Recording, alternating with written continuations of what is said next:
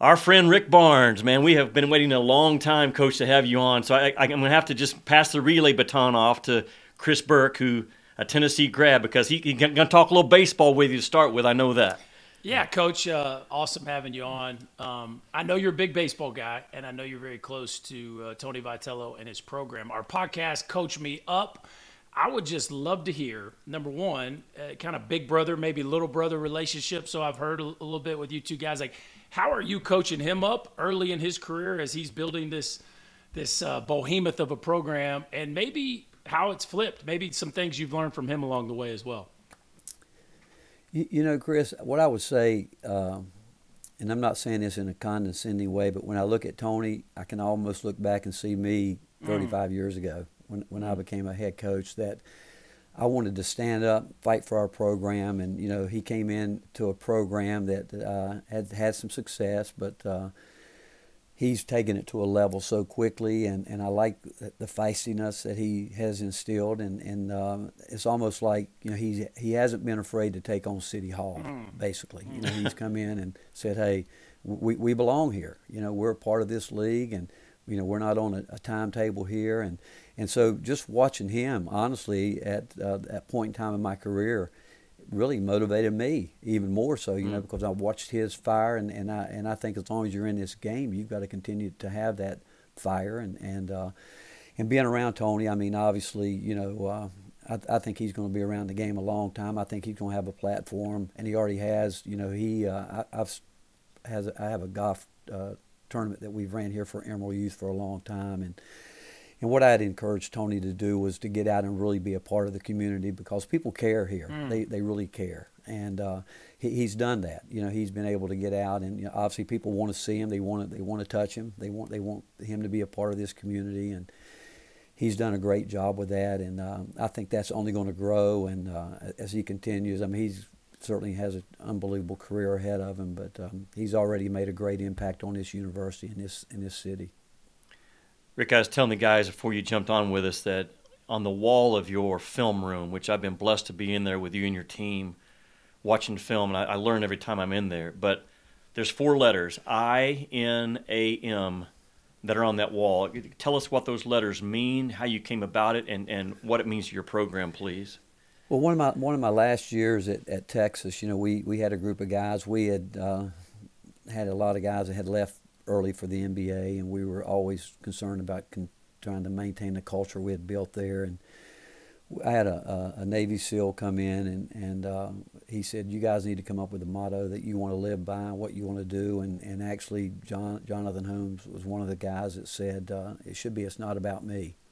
And he came up, and that's what it's about. It's not about me. And I think that when you go to that from a biblical standpoint, I mean, you know, the Bible is full of stories where we should put other people first, you know, love our neighbors, you know, the way we love ourselves. And so we've really tried to live that we want to be servant-minded and think about other people. And, you know, we can all just not make it about us and make it about our team and the people around us. And when I talk about our team, I'm not just talking the guys on the team. I'm talking about our managers, our staff, people that we meet over in Smokies when we go to eat over there, the bus drivers. I mean, I do know this. I have a group of players on our team. If they ever saw a younger player not treat someone with respect around our program, they would call them out.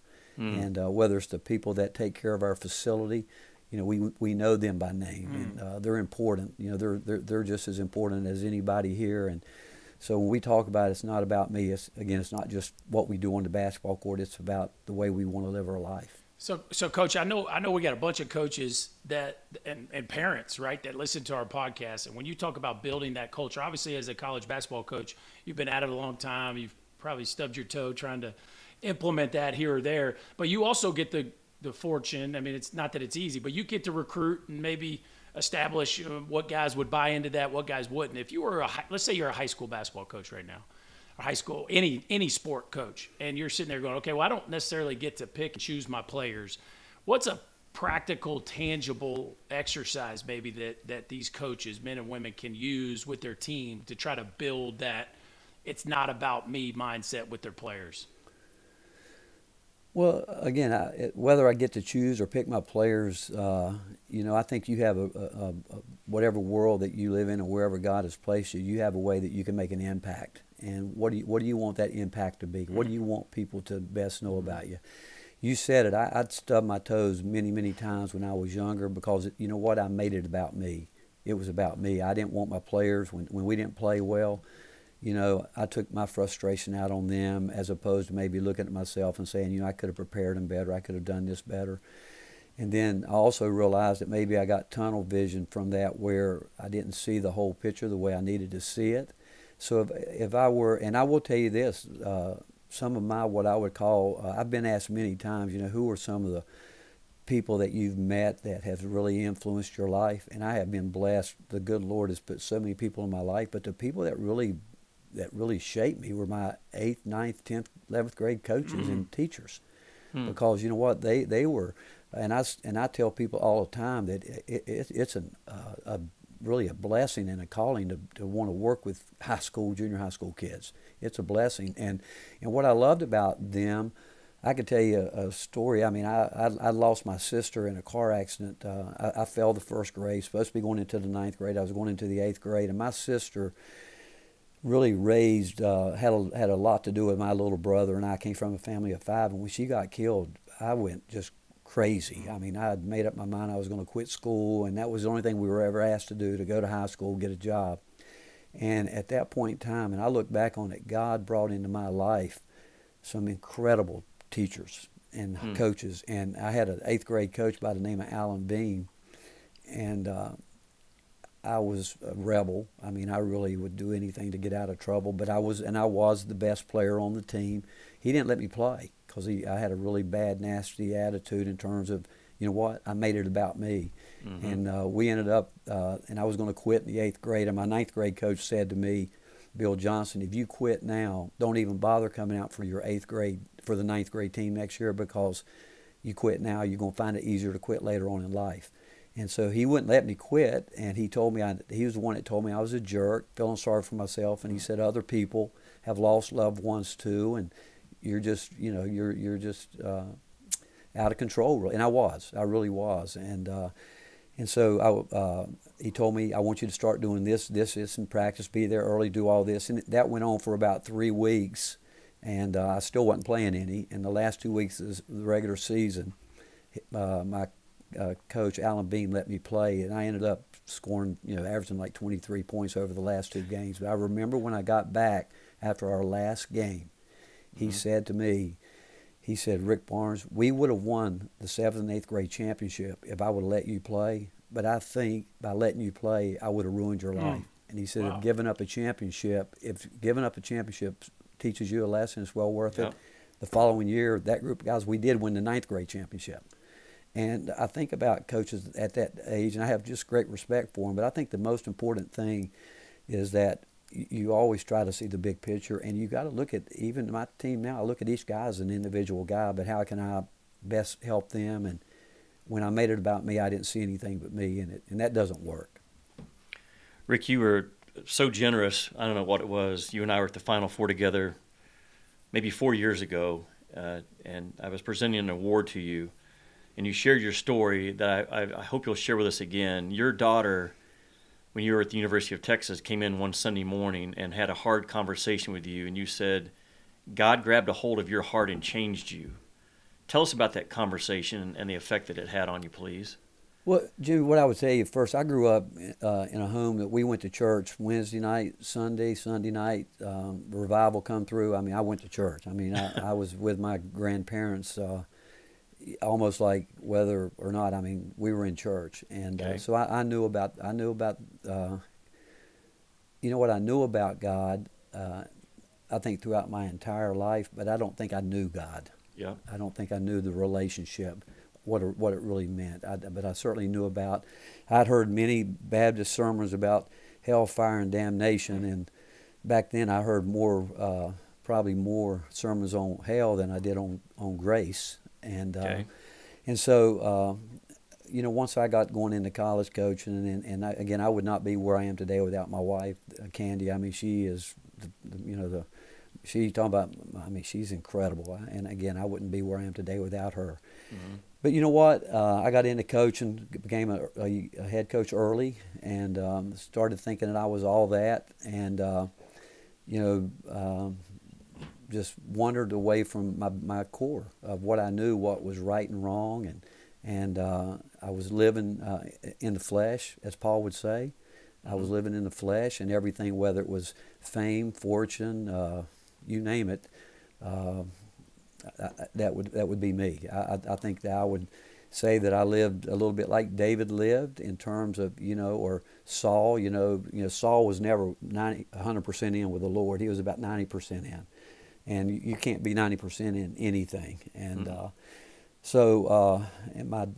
stopped going to church with my family as back when biking was big in Texas, and I was going out acting like I was going to spend time, in my own little world like that. And she sat me down and she simply said to me, and I love my daughter and my wife and family more than you can ever imagine. But she said to me one day, first of all, they told me they didn't like the father that I was being, the husband I was being to my wife. They thought I was too short-tempered, and then she said to me, she said, Dad, Mom, Nick, and I love Jesus Christ, and we're going to be in heaven one day. And she said, I'm going to tell you, the way you're living your life right now, you're never going to make it.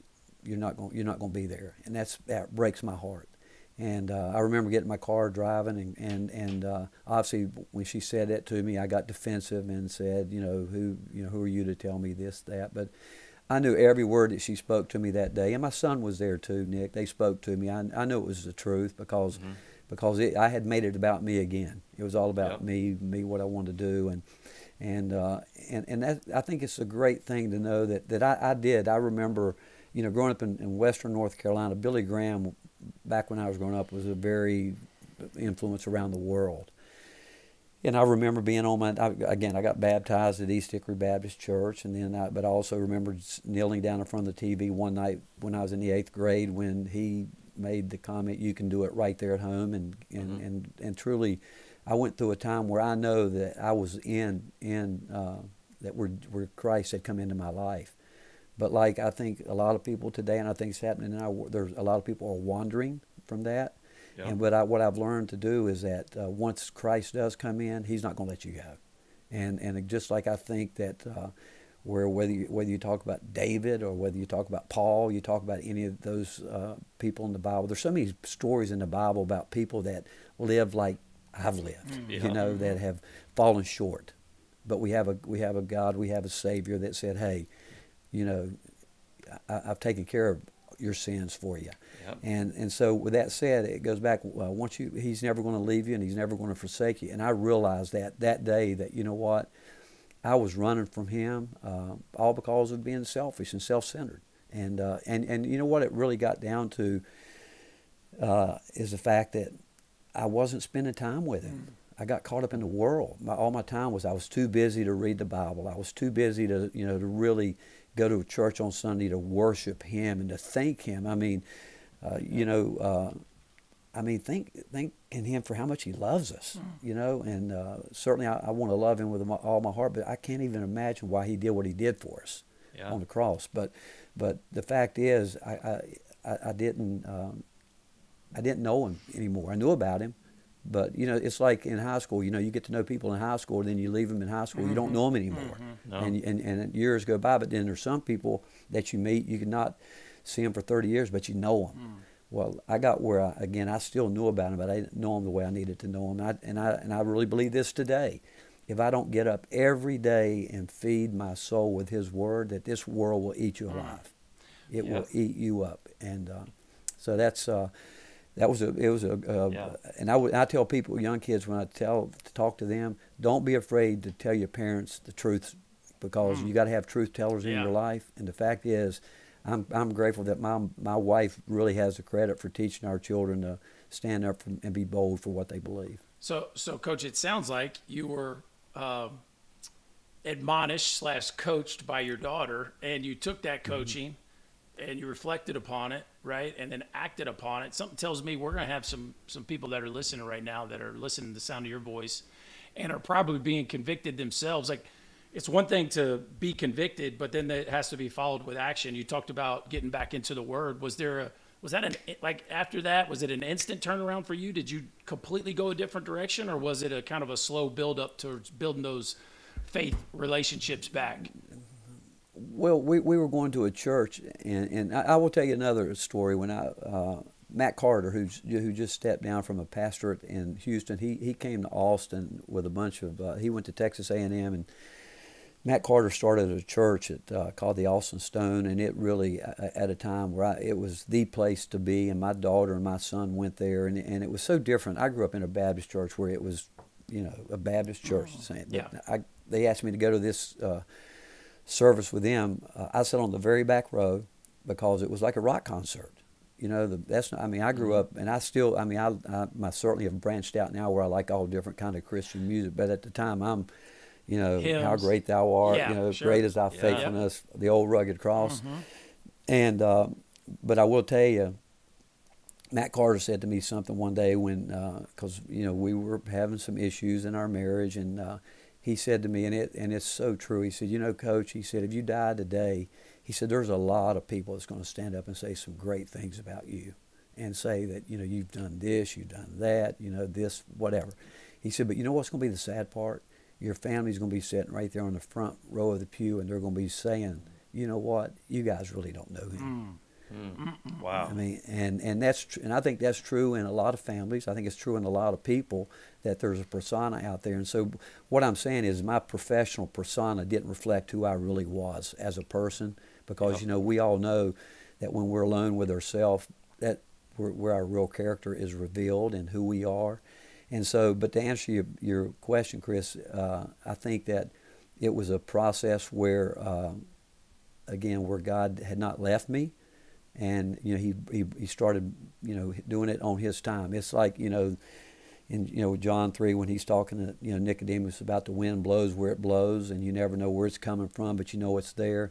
I kind of felt like that's how God He's blown through me at different times to put me in different places. And I always thought that I would be at Texas, but I found out that He had a bigger plan for me to come to Tennessee, and I do believe that. I do know that He's in control of all of our lives, whether we want it to be or not. He is. He'll give us some leadway, and we can make some mistakes, but in the end, He's got a plan for us to learn through that. And but the fact is, it's an everyday relationship. It's not. I know the devil is alive and well, and if I give him a chance, he's going to try to take me down. Rick, our podcast is called Coach Me Up, and I know our listeners right now they're like probably Chris and I. You see us, Coach, we're taking notes as you talk. It's not that we're not paying attention. We're literally writing stuff down, being coached up by one of the truly great coaches in all of sports right now. And there's been a lot of talk about whose culture is better. I just know Tennessee's culture is as real and as authentic and as good as there is out there. And it because of the leadership that you are. You displayed your leadership. Your talk was backed up by your walk for about, I might be wrong, 9 or 10 month period. Every single day you sent a text message to Dick Vitale, Coach, when he was going through his battle with cancer, sending him a prayer, asking for healing in his life, which ultimately came through. Why did you do that? I've told people before, hey, I'll be praying for you, and I didn't follow through. You did it every single day for 10 months. Why? Coach me up on that. Jimmy, when I finally had, it came out what Dick was going through, and a friend of mine, Tommy Abadamarco, had encouraged me to call Dick, and I wasn't sure. I knew he'd be hit by a lot of people, and so I really sent him a text and just said, hey, I know you're going through a lot. I wanted to reach out, but I'm sure you're busy, which is probably not maybe a good thing to say, but I said, it was a long text, and I said, I prayed with him during that text, and he wrote me back and with a heartfelt text and told me how much it meant to him, and he said, I really do want you to pray for me every day. But what I realized when I was sending him that first text is what it did for me. What it did for me to truly have someone here and that I could pray for, and so not only was it something that I look forward to doing every day, was to really sit down and not only pray it, but text it in a way that it would be real, authentic, and but it was. And Dick actually texted me back and said to me, he said, Rick, you don't have to do this every day. I said, no, I really want to. The Bible tells us to. The Bible tells us to pray and with people. And it was someone that that when he truly and you know, some people will say pray for me. When he said it, he meant it. You know, is where he's going through. And what I've learned is when, like you said, when some people say, will you pray for me, I think it's best right then and there to pray right there, because as you said, sometimes we forget it. But when someone says, hey, I need your prayers daily, and you know, believe me, I know I have people that pray for me daily, and I certainly know that I need it. But it was just as time went on, it was, like I said, not only was it, I like to think that God had his hand all over it, but it was not only for Dick, it was for me too. Mm-hmm. Proverbs 11:25, he who refreshes others will himself be refreshed. And I am certain, I know for me, when somebody sends me a text letting me know that they're praying for me, how much that refreshes me, encourages me. And like you said, and I think it's beautiful, how much your soul was filled up and refreshed by knowing that somebody else was being refreshed by your obedience and just really love and care for them. It's a great practical example of that scripture coming to life. So appreciate you sharing that with us. Rick, I know you're in the preparation for the season, so I just want to keep you for about 2 or 3 more minutes. But if you would, please coach us up on a story from the Bible or a scripture that really just impacts you right now or even from your past, either one. Just coach us up on something. You know, Jamie, what I would tell you is, like, right now, I have people that I really, that mentor me, and we do, Candy and I support ministries that we really believe in, that we think are reaching the world. And so I listen to a lot of people, but really some people that really impact my lives. And like, I'm going through a series about David, the life of David right now. Okay. And it's coming through the book of Samuel, and I look at what David did and the way he lived his life, and certainly, you know, people that know that story about him, but the best part about that is how, you know, he was after God's own heart, and that's what he's known for, a man after God's own heart. And so when I look back at all of my sin and my shortcomings, and I do know that the most important thing in life is our relationship with God. It's more important than my family. Anything I can do is knowing God in that way. Then I think of Paul. You know, I love biblical figures, because I think the Bible is full of people like us who have fallen short. I mean, whether you talk about James and John, who basically said to Jesus, when we get to heaven, hey, can we sit on your right and your left? Being selfish, you know, being like, hey, making it about me. When you think about Peter, who was a hothead, you know, who just kind of, you know, went on, you know, and did his thing. So I think that when you look at different Bibles, when you look at someone like Daniel, the book of Daniel, where he stayed, you know, pat, you know, regardless, you know, he was willing to give it all up. And so I think the Bible is just full of human stories about people, and we really read it, and I know how much I've fallen short. But I heard a great story last night about Stephen, about where you think about when Jesus went to heaven, he said he'd be seated at the right hand of God the Father. Well, think about Stephen when he's there and they're getting ready to stone him because he absolutely refused to go back on his belief. And back then, when they were stoning people, they weren't throwing little pebbles now. I mean, they were throwing stones, and it was so bad that if a stone was in the way for the next one to come, they would move that stone. But then right there in Stephen, think about the way he went out. He said, God, forgive them, for they don't, and the same thing that Jesus said on the cross. But the best part about that scripture was when you look at it, Stephen said that he saw the throne of God and Jesus was standing up. And so think about it. Whatever Stephen was doing was enough to make Jesus stand up and applaud him. And I think we should all live a life where we want to think that, can we do something to get Jesus to stand up and applaud us? And so think about what Stephen, I mean, I'm sure at that point in time when he was being, stoned to death. But then I also think right there at that same story, Paul's holding his garment. And little did know Paul that when he heads down the road to Damascus, that his life's getting ready to be changed. And so, with that said, I think when you look through the Bible, and we all, the guilt that we carry with us, and but if we really truly love Jesus Christ, knowing that He took everything to the cross, and for Him to love us like that is really mind-boggling. But I like to think that when you get into the Word, that you can see things where, like Stephen saw God standing up, and I think God was applauding him, like, well done. And I think that we all should live a life that, hey, what can we do to glorify God and Him truly, that He wants to say, hey, stand up and applaud us for the way we live. And if we go with that thought every day, good things are going to happen. Coach, thank you. I mean, you were that high on our list ever since we started our Coach Me Up podcast. You and I have talked about this podcast for a couple of years, and I appreciate you being a mentor to me. I appreciate you challenging me. I appreciate you giving an example to me as a dad and as a believer of what a follower of the way should look like, because that's who you are to me. I just want you to know that. Yeah, thanks, Coach. I really love you appreciate guys, your time. I appreciate you guys, and keep doing what you're doing. All right? Yes, sir. God bless you. Yes, sir. Thank you.